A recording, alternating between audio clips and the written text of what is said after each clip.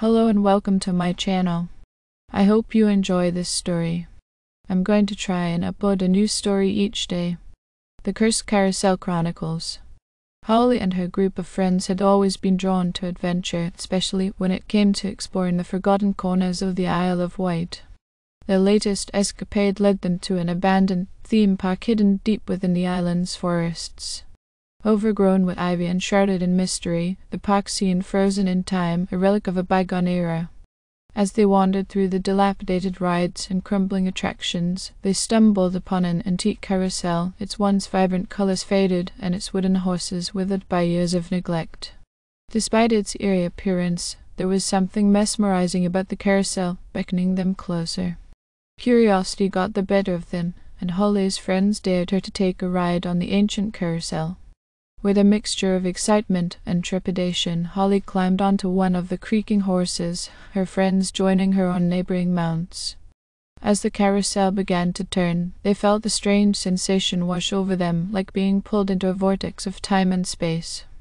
When the carousel finally slowed to a stop, Holly and her friends found themselves in a different time, surrounded by the bustling energy of the theme park in its heyday. But there was something off about this place, something sinister lurking beneath the surface.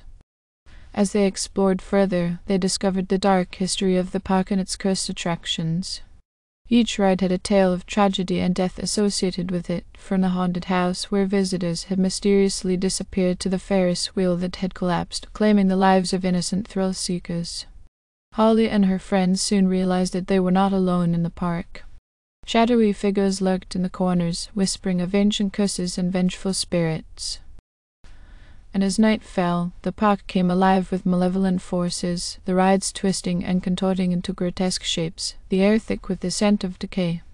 Desperate to escape the nightmare they had stumbled into, Holly and her friends raced back to the carousel, hoping it would return them to their own time.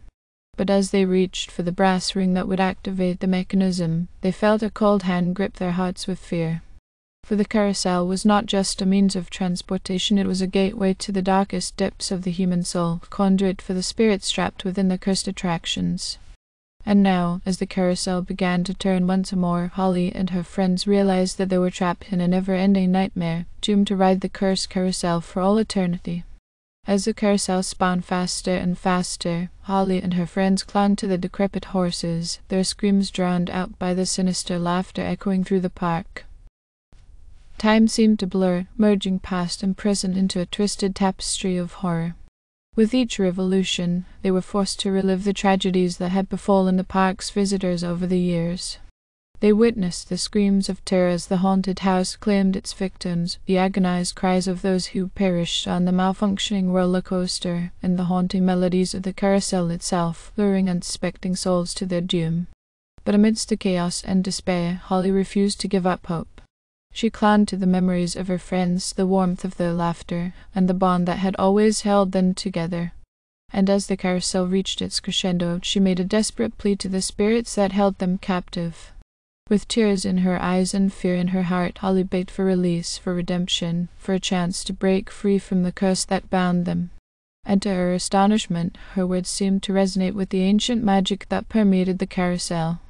As the ride ground to a halt, the air grew still, and a hushed silence descended upon the park. Holly and her friends cautiously stepped off the carousel, their hearts pounding with anticipation. And as they looked around, they realized that the park had changed once more. The ivy had receded, the ride stood tall and proud, and a soft light illuminated the path ahead. With a sense of awe and wonder, they realized that they had been granted a second chance, a chance to rewrite the dark history of the park, to undo the tragedies of the past. And so, with newfound determination, Holly and her friends set out to restore the park to its former glory, to honor the memories of those who had been lost, and to ensure that the curse of the carousel would never again haunt the Isle of Wight.